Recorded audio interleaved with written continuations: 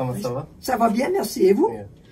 See, during the season of Lent, I'm sharing the Word of God and meditation for daily reflections. Would you mind if I stay with you in this? Not at all. Stop and talk to you. I enjoyed it. Lee, we truly appreciate your commitment, your sacrifice and the responsibility to run this beautiful gift shop in our parish. And this not only mainly for our parish, but people from all over the valley and county come here to buy, because there are so much varieties of religious articles and the sacramentals are available here.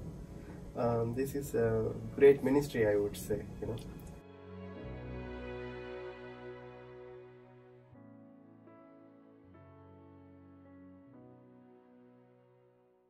And we really thank you for that. How long have you been doing? I retired in 2002, and I started here, I believe, in September of 2004. So I've been here for 18 years. Wonderful. And I love it. I mean, I have other responsibilities also, but this is my favorite job, and it's not a sacrifice to be here. I'm very fortunate to have the ladies that work here, because I can't be here all the time, because I have a home and other responsibilities. But I have 15 ladies this year. It should be 16, but one of them says usually they come every other week. Okay. And one of them is coming every week, because she says she likes to be here also, and she says rather than sit at home, I'd rather be here than, because she enjoys working here, especially when customers come in. Yes. We get to see people from the valley and outside the valley, because we have a lot of people from Caribou, Presque Isle, Fort Fairfield, Mars Hill, Fort Kent, And I've even mailed statues to Florida, to a friend in Florida, which was very nice. I couldn't believe it when she called me, but it was a classmate of mine, and she asked me, she says, that statue that you put on, advertised on Facebook, she says, I want you to mail it to me. I said, wow, and it was a big one. It's one to put outside, the 24-inch. But she loved it, she got it all in one piece, because they're very well packaged, and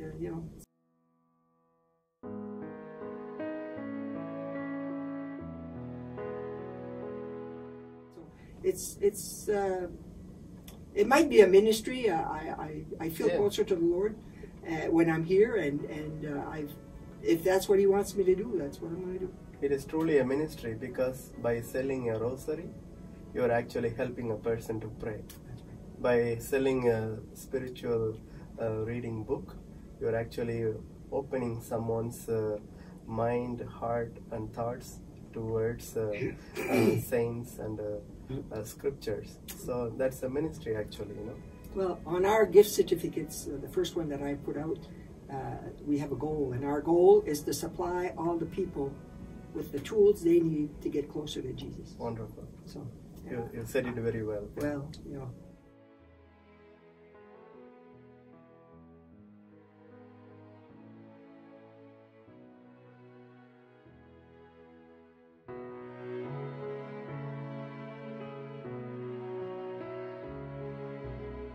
everything that's done here by myself and all the volunteers, all the ladies who work here, it's all volunteer. Volunteers. Oh yes, nobody gets paid for anything. Yeah. So, we as a parish sincerely thank you for your time, and all those volunteers who help you to fill in and do this ministry. We thank them all on behalf of our parish. You're most welcome, in my name and in their name also. Yeah. As I told you, the reason I'm here is to share the daily Gospels, a daily reflection for this season of Lent. Yes. So, may I request you to read the Gospel today? Yes. The Gospel today is from Luke. Jesus saw a tax collector named Levi sitting at the customs post. He said to him, "Follow me." And leaving everything behind, he got up and followed him. Then Levi gave a great banquet for him in his house, and a large crowd of tax collectors and others were at the table with them. The Pharisees and their scribes complained to his disciples, saying, "Why do you eat and drink with tax collectors and sinners?" Jesus said to them in reply, "Those who are healthy do not need a physician, but the sick do. I have not come to call the righteous to repentance, but sinners. The Gospel of the Lord. Praise to you, Lord Jesus Christ. We will take a minute of silence to meditate upon what we heard today.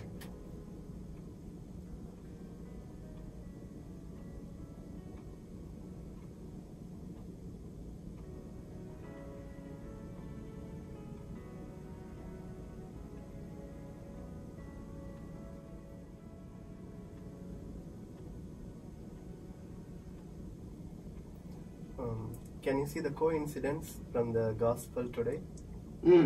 Because Matthew, the tax collector, was sitting at the booth selling and things, and I'm here to see you exactly at the similar kind of desk, selling or business, This is a beautiful gospel reading where Jesus calls his disciple, his apostle Matthew, and it's so wonderful example how he left everything behind and followed Jesus. When we say he left behind everything, not just the table or the money or his account books, not just material, but his past life. He left everything behind, his sins, his ambitions in life, or whatever wrong things that he was doing. He left everything behind and followed Jesus. That is what it means by leaving behind everything. It's a call for us. What do you leave behind to follow Jesus in this season of Lent? And there are also many characters in the gospel today. First of all, Jesus, then Matthew, and Matthew invites Jesus to his home for a meal. And there are many sinners like tax collectors and other sinners, other people. Yeah. And then there is also another group of people present there. They are the Pharisees. So 4 characters: Jesus, Matthew, sinners, and Pharisees. The Pharisees were kind of offended by seeing a great religious leader like Jesus being in the company of sinners. You should know what kind of people they are, and you are supposed to avoid their company of bad people. But how come you are hanging around with all kinds of tax collectors, sinners, and prostitutes? Therefore, they were kind of offended and were criticizing Jesus for that. And Jesus wanted to make it very clear to them that he, as a Messiah, came into this world not for righteous people who are doing good, but for the sinners. As he would say it with the example that a doctor, a physician is needed for a sick person. Okay. Therefore, he, as a physician who heals the sins of the people, have come here for the sinners. Sometimes we are also in our lives like the Pharisees, pointing our finger at people who are not so doing well in their lives. We are definitely pointing our finger at them. But rather, we would want to be like Jesus, be a physician for them, helping them to cure whatever the struggles that they are going through. Whatever we can, we can bring them to church, we can guide them to a priest, or we can sit and talk to them. We can help them and know that something, if they are doing wrong, we can guide them and help them, rather than pointing finger at them like Pharisees. Today, this will be our message.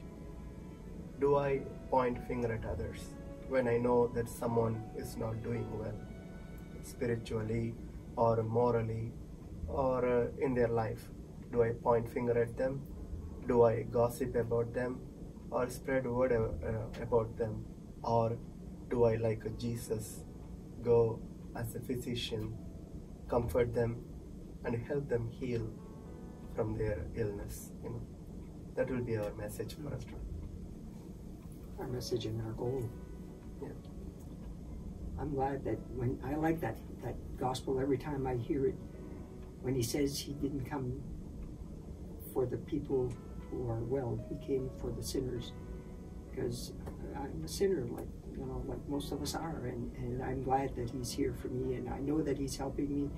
I know that he's forgiven me many things, and I appreciate that, and I want to be close to him, and I ask always to be able to get closer to him.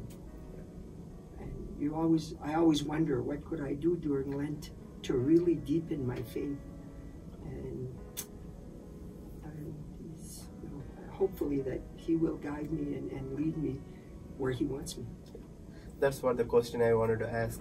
What is your plan for the Lent? Well, now you know.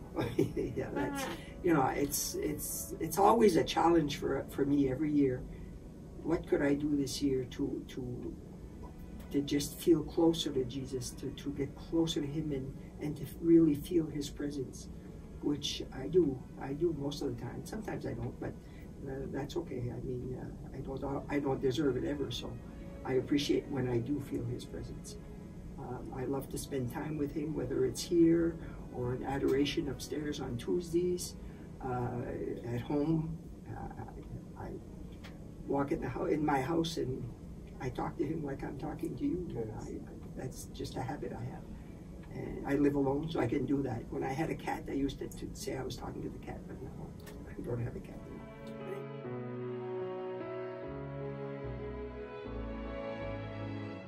So with these thoughts, we will pray for ourselves and also pray for all those people who are in need of our prayer today.